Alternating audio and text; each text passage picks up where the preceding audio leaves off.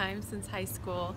Our friendship was immediate. I was a freshman coming in from another school and just bonded with her, and for some reason I just knew, I'm like, she's stuck with me forever.